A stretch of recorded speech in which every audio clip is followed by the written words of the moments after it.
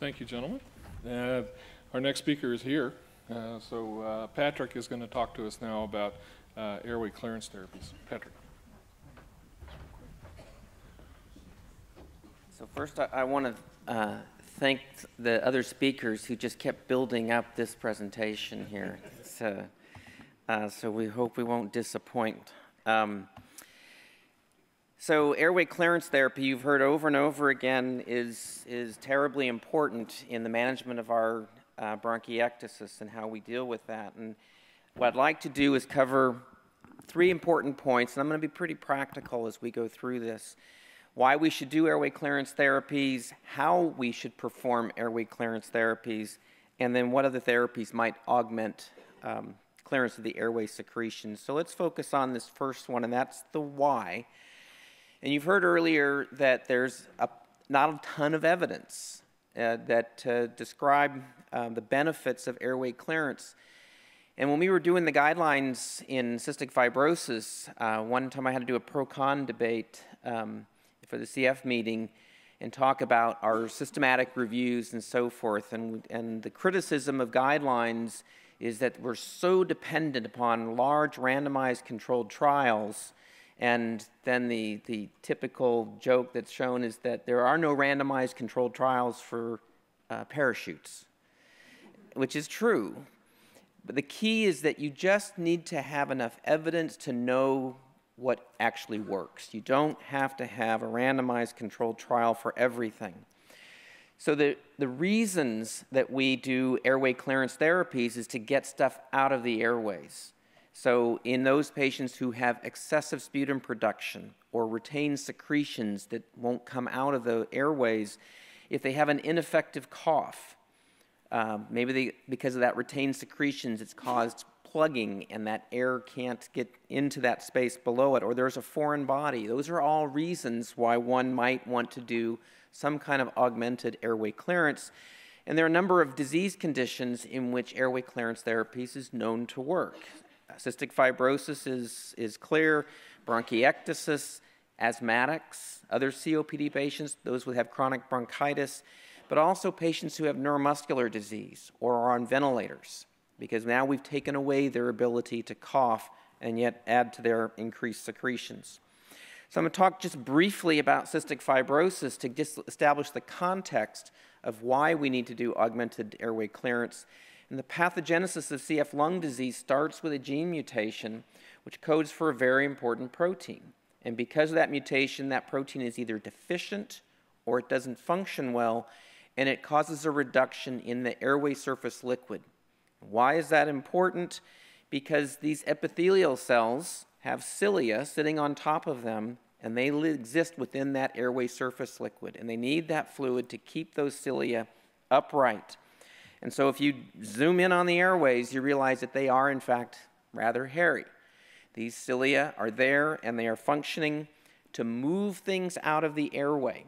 So you see here, these cilia are standing upright in that airway surface liquid, and they work together, beating rhythmically to move that mucus layer up and out of the airways, just like an escalator. Now, when it works well, like you can see here, these cilia are all standing upright, and they're working together and effectively moving that mucus across that membrane. I personally have watched Bruce Springsteen get passed around an entire arena all the way back to the stage. Now, when the cilia are not working or they're not present, you get ineffective mucus clearance, and that secretion will sit there for a long period of time. And that's the key, is this is about impaired mucociliary clearance. Now we'll see if this works. Here's an example in which on the left side you see cilia which are working together rhythmically, and on the right, this is a patient with ciliary dyskinesia. Those cilia look pretty lazy. They're not doing much at all. And on this example on the right, they're moving, but they're completely discoordinated. They are not working like you see on the left-hand panel. And that is the common link that we think about in patients who have bronchiectasis. And you've heard about the vicious cycle, where things start And in this case, I'm starting with ciliary dysfunction, but there are other abnormalities that can be happening there with mucus hypersecretion. This actually leads to the incitement of inflammation. And we have, even in our CF patients, evidence of inflammation before we have evidence of infection. Now, I can't tell you for certain that it's not infection first. I'm just telling you inflammation occurs early in the process, but it creates an environment which is ripe for infection. And we are introducing bacteria into our airways by aspirating, and they're able to set up shop and be successful. And it's that combination of injury from the inflammation and the infection which is causing destruction of the airways and the development of bronchiectasis, and that just creates a bigger problem with the ciliary dysfunction. Now, in here, we've looked at it as a vicious cycle, and when Ken, Olivier, and Jim Chalmers and I were talking about this, we thought, well, these things actually affect every step along the way, so it really is more of a vicious vortex, that it creates this environment which is its process that is progressive. So the material that is contained in that airway, that is retained, that phlegm, is actually rather thick and tenacious, and it contains lots of bad stuff. It's got lots of bacteria. I was at the FDA last week and talking about every drop of sputum in a CF patient contains millions of bacteria, and it has a lot of inflammatory mediators. So if they can cough up a quarter cup of this stuff, they unload a tremendous amount of infection and inflammation. And so you can see in this image here, this is sputum from a CF patient that's defying gravity, that it won't descend down.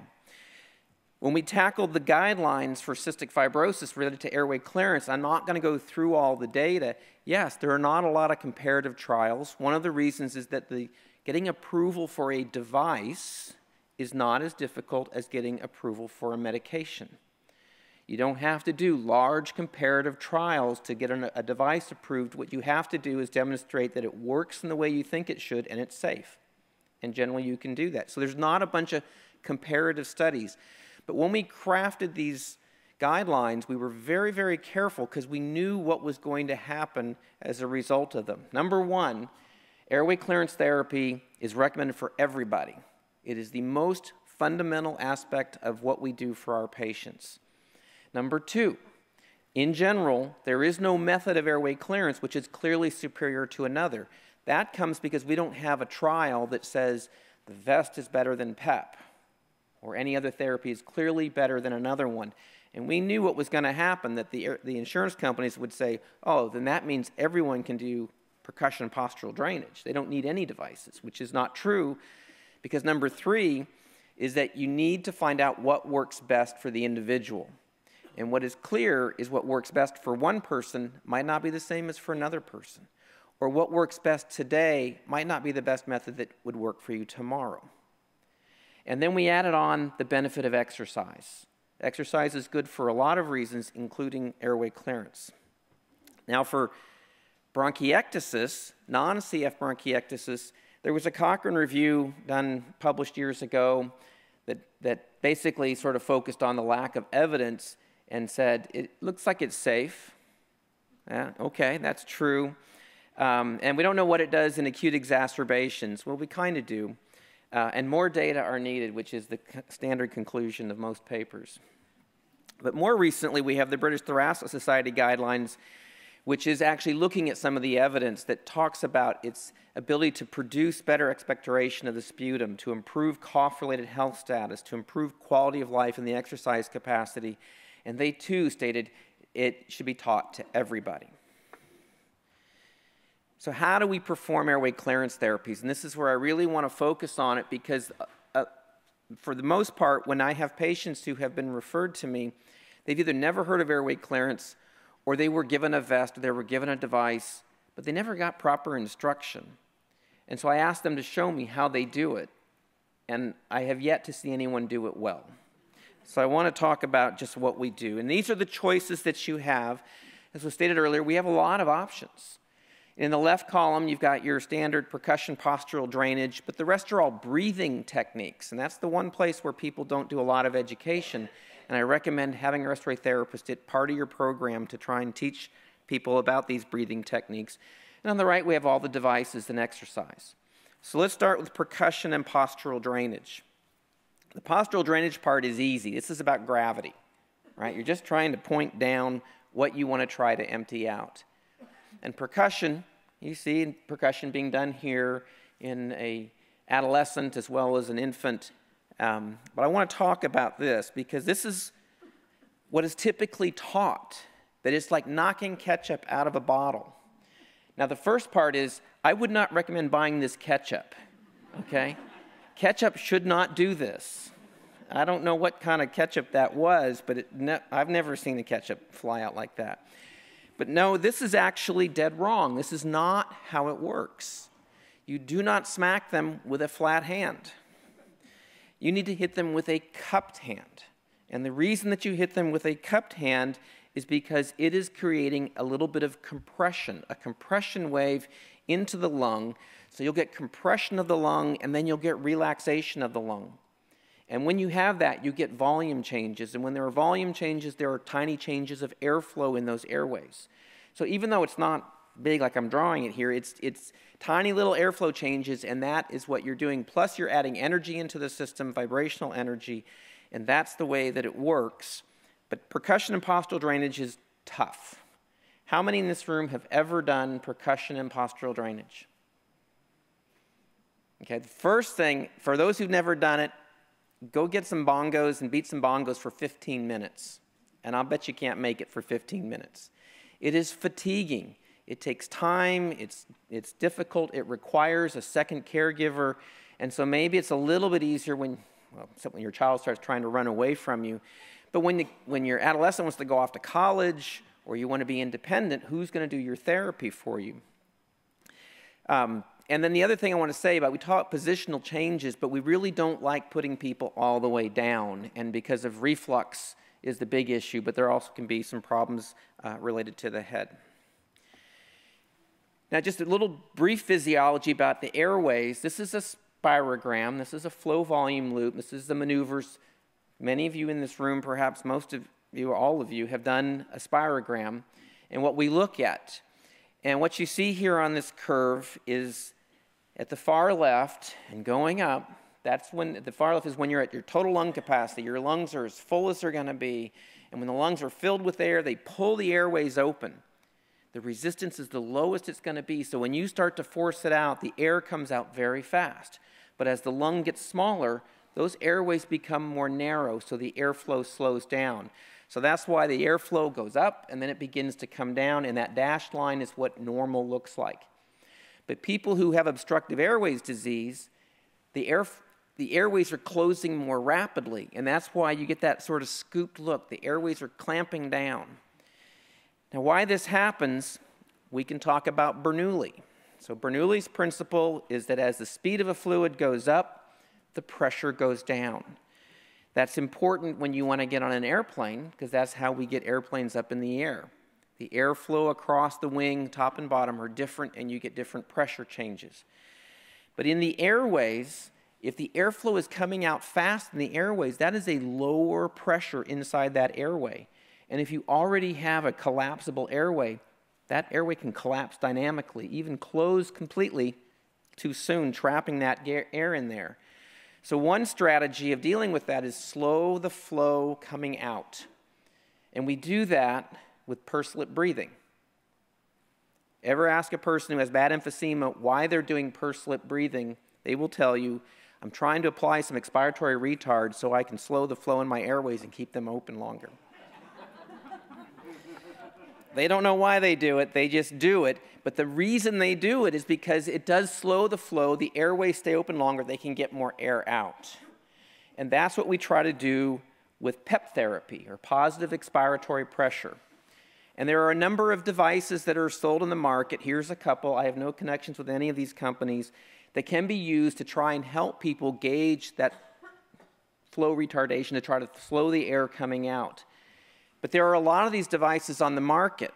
And what I often tell our parents of our young CF kids is that there's a great device company. It's called Toys R Us. And you can find all kinds of fun PEP devices present that will work quite well. I dug this out a long time. This is my son 25 years ago. I don't remember what the event was, but he had his ribbon on. So that's PEP therapy. And then came oscillating PEP therapy, and the first one of these devices was the Flutter. The concept is we're still going to focus on PEP therapy to slow the flow coming out, but we're going to try to oscillate that and create a different method of trying to create shear force to get those secretions out. And so in the Flutter, what this is inside there's a spherical cone in which rests a steel ball. So when you blow on it, initially no air can get past it. So the pressure will build, it'll build enough to lift the ball, and when it does, now air can sneak around it, which makes the pressure fall, and the ball will fall. And so it will oscillate. And has everyone done the Flutter valve? So it'll oscillate. Now, it was good. The problem with this is that you can't lie down because the ball will roll out of position and so forth, but you could tune it. And so here's my son practicing the Flutter valve, and you can see the little Dizzy Gillespie cheeks that should happen because of that back pressure that's occurring there. And we now have other devices to try to deal with the faults of the Flutter valve using magnets instead of the weight of a ball. And so you have other potential items for oscillating PEP. Now the nice thing about oscillating PEP devices is they're portable. You can put them in your purse, you can put them in your pocket, you can take them with you when you travel. Then there was the vest development, and this was developed actually out of a CF doc's imagination to basically, if I could do chest PT across the whole chest all at once. And so the concept here is you have a compressor, and it inflates these ballasts around the chest, and then it oscillates air in and out, and so the chest is being compressed. And when you compress and then relax, there's airflow and the secretions will come out, and it creates independence. And so there are a number of devices that are out now. You can see that the devices have gotten much smaller. You can get fancy colors, you can get other designs, and then some are actually rather portable. You can walk around your office if you like doing chest PT. The opposite of this is what we call IPV, or intrapulmonary percussive ventilation. So whereas the vest is compressing the lungs and then allowing relaxation, this is now blowing air into the lungs to inflate them and then letting the air come out in an oscillatory manner. IPV, we don't use it much in the outpatient setting because it doesn't have the same support systems that we might need if things don't work so well, so we use it more frequently in the hospital. The challenges here is not so keen on this in people who might be at risk for pneumothorax. So those are the other devices. I'm not talking about exercise, but exercise we recommend as well. So what other therapies might augment clearance of airway secretions? And I list up here just 3 categories. Bronchodilators, which I'm not going to talk about. There are purported benefits in terms of ciliary function or bronchodilation, but there are absolutely no data to demonstrate that they do what we hope they do. I had another pro-con debate at the European CF meeting where I was to defend the routine use of bronchodilators in CF patients. I was soundly defeated. And then I finished with, well, then you guys have to explain why 98% of your patients are on bronchodilators, because that sounds pretty routine to me. Mucolytics, Dornase alpha or pulmozyme is an enzyme that we use to treat our CF patients.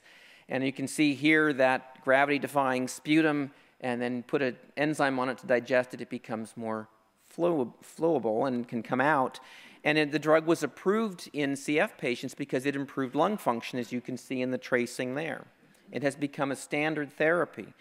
Now, in those days, it was thought, it works in CF, it's got to work in other patients who have bronchiectasis. And so there were studies done. This is taking data from Ann's study, looking at a trial of pulmozyme in patients with idiopathic bronchiectasis.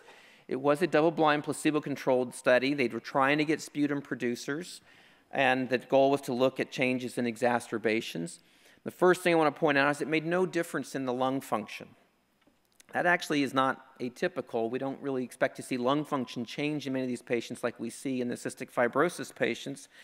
But of greater concern was it not only did it not make a difference in terms of reducing exacerbations, but the anomaly was in favor of causing more exacerbations. And so this is partly why it hasn't become standard practice, standard use in bronchiectasis patients. However, in line with what was talked about earlier with phenotypes, there are patients that don't have cystic fibrosis but have many features very much like them and actually will benefit from the use of pulmozyme.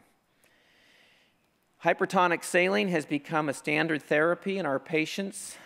These are data from cystic fibrosis patients looking at the impact of hypertonic saline on mucociliary clearance.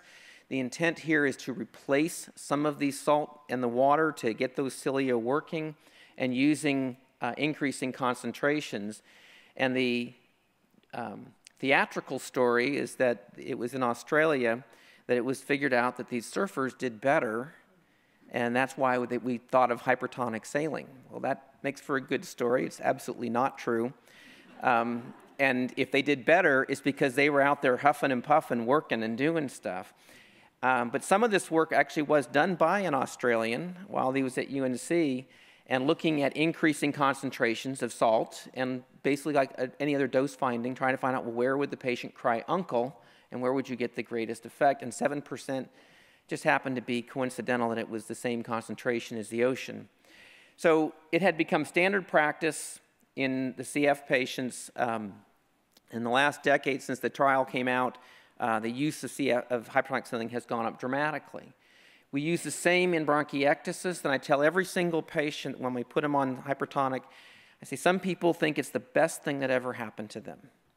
Absolutely the best. They feel great. They can't believe it. Some people think we're Satan because it makes them cough. That's okay, but if it makes them cough all day long, that's not okay. One of the downsides of hypertonic saline is it doesn't last very long. The salt gets absorbed very quickly. So then it was thought that a different osmotic agent could be used. So this is using mannitol. This is what makes your chewing gum sweeter. This is a sugar alcohol, and it functions as an osmotic agent. You put it in a powder form and you could breathe it in. You can see a similar effect on clearance of secretions. And so actually the FDA, the meeting last week was to discuss whether or not they should approve inhaled mannitol for the treatment of cystic fibrosis patients. So that's a lot. We're going to try to I think we're back on time. I'm just going to conclude. I cannot say it strongly enough. I said this 10 times to the FDA last week. Airway clearance is the most fundamental aspect of the treatment of bronchiectasis. Not of CF, of bronchiectasis, even in those patients with cystic fibrosis. The airway clearance therapy of choice should be tailored to the individual patient. Which is the most effective? Our practice is that we introduce them to every one of them. I have no interest in sending home an expensive device that they're not going to use. You cannot do much with a vest if you're not doing anything with airway clearance. I suppose you could shake a can of paint, but you can't hang clothes on it like you could a treadmill or something like that. But another key one is which one will they do? Because that's the one that's going to be the most effective. And it's better if they have options. They may not want to take their vest with them to Vegas, but they will take their acapella or their Arabica. And then there are medications that can augment effectiveness of airways clearance. We do make great use of those medications in our patients unless they have other reasons not to. And I will stop there and entertain any questions.